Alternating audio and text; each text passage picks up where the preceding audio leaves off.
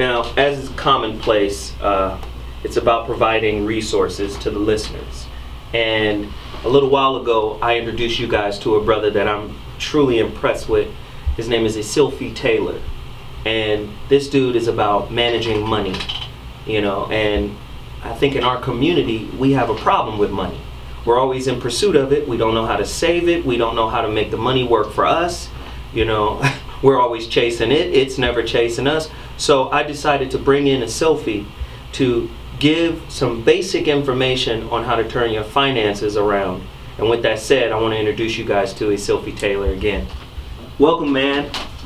Yes, thank you for having me. Always, brother. Listen, really quickly, a lot of people have a problem with debt.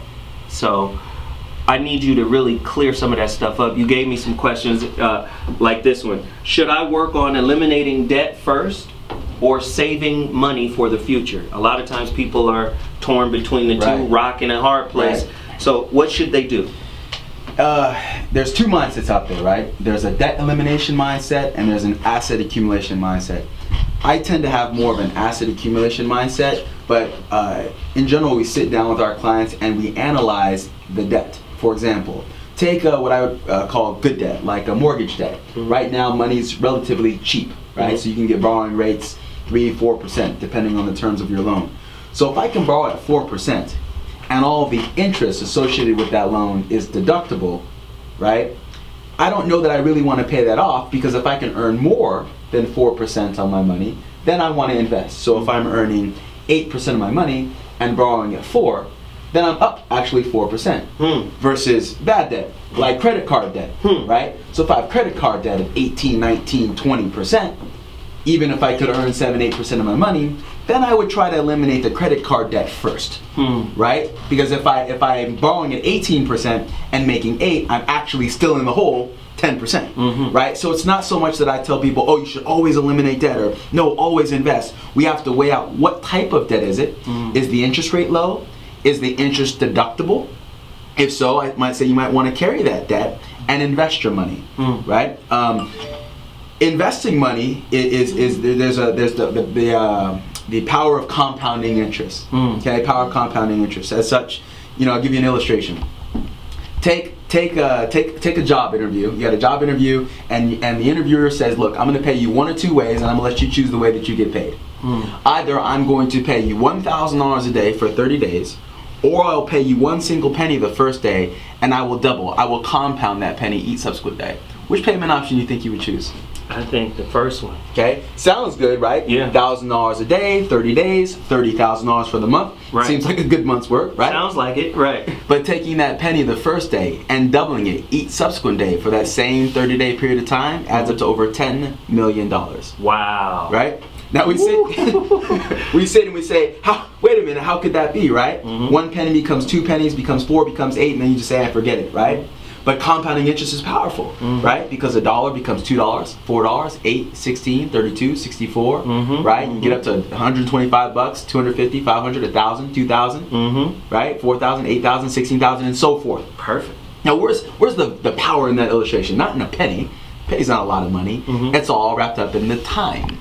See, if I cut that growth time from 30 days to 20 days, or 20 days to 15 days, that penny's not nearly as attractive. Right. And it's the same thing in our own lives, right? The longer we wait, we're only hurting ourselves, right? So if I can put money away over long periods of time, even if I can't save a lot, you know, it can actually still amount to quite a bit at the end of the day. At the end of the day, how can I establish and build credit? It's interesting, right? Because credit means so much, right? The world really runs on credit, especially here in the United States. But yet we're not taught these things. No one teaches. It's like saying, hey, go play a game, go play rugby. You know the rules of rugby? Well, no. How could I ever be effective in a game if I don't know the rules? Right. So how can we be effective in the game of life and accumulating wealth if we don't know the rules? Right. So building your credit. Typically, I find people have one or two ideals as it relates to credit.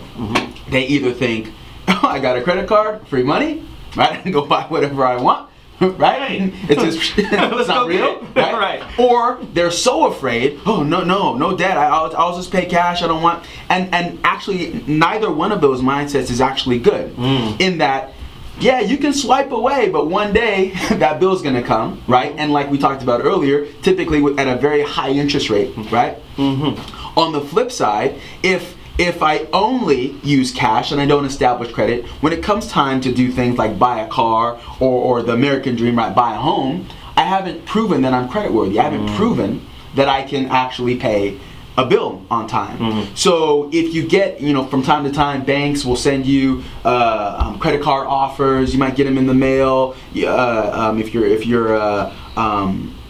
trying to apply for a car loan, these are all actually good things to have, right? You want to establish your credit.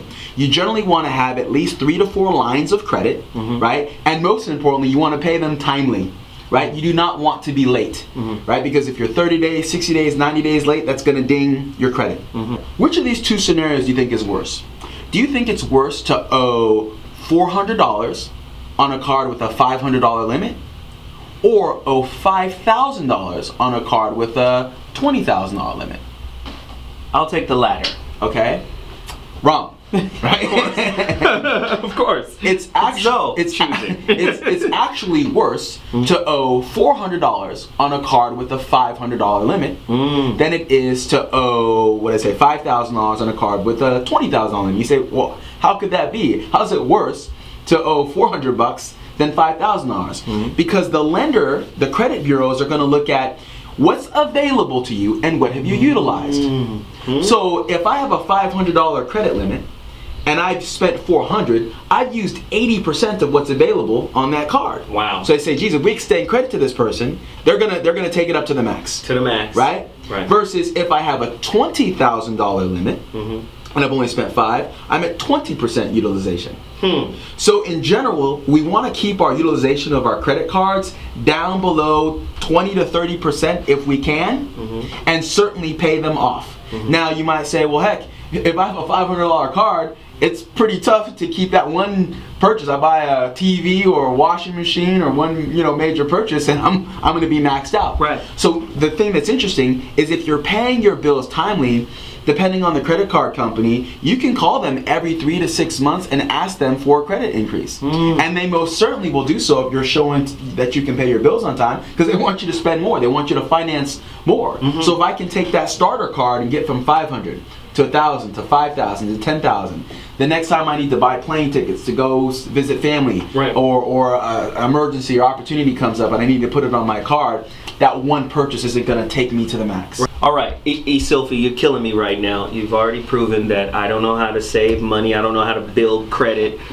But what I need to know is, how are my credit score and my credit worthiness calculated? I want to get at least 3-4 lines of credit, okay? Because I especially if something goes wrong, if I have one card, I don't want to max out that one card and be up the creek, so to speak. So I want at least 3-4 lines of credit. So the credit bureaus are looking at a few things. They're looking at how many lines do you have. They're looking at what is the utilization, right? Are you staying below this 20-30% threshold that we discussed? They also want to know how long have these cards been established, right? Is it 6 months old, a year old, 5 years old, 10 years old? Because the longer the card has been established, again, they have a better gauge on how you will pay your bills. For example, I've met people that go, oh, I've had a credit card for years and I cut it up. I cancel that card. You actually don't want to cancel credit cards. Really? And here's why. Let's say that I have 4 cards. So I have 4 cards. And what the credit bureaus are going to look at is what's the total length of history. So for example, if I've had one card for 10 years and I had 2 cards for 2 years, or 3 cards for 2 years, let's say. So that's 3 cards for 2 years, so that's 6, and I had 1 for 10, that's 16. Okay, so that's 16 years of total credit divided by the 4 cards I have. That gives me an average credit history of 4 years. If I cancel the card that's 10 years old and leave the 3 that are remaining, now my credit history goes from an average of 4 years to 2. That's going to hurt me. Wow. Right? So if people say, well, I don't really use this card, look, put gas in your car, pay it off. Okay, Eszylfie, you've blown me away in a matter of 4 or 5 minutes, with all of that information. For somebody that's out there trying to connect with you and really take their financial acumen to the next level, how do they reach you? How do they connect with you? Where do they find you? Taylor, INSFIN.com. we're there. Our phone number here is area code 626-356-7637. Yeah, so we're here. So I work 24 hours a day, 7 days a week. Right. And again, this is just episode 1 of our financial empowerment segment. Of course, I'm gonna have Eszylfie Taylor back, and we're gonna be covering different financial subjects and topics just for your benefit.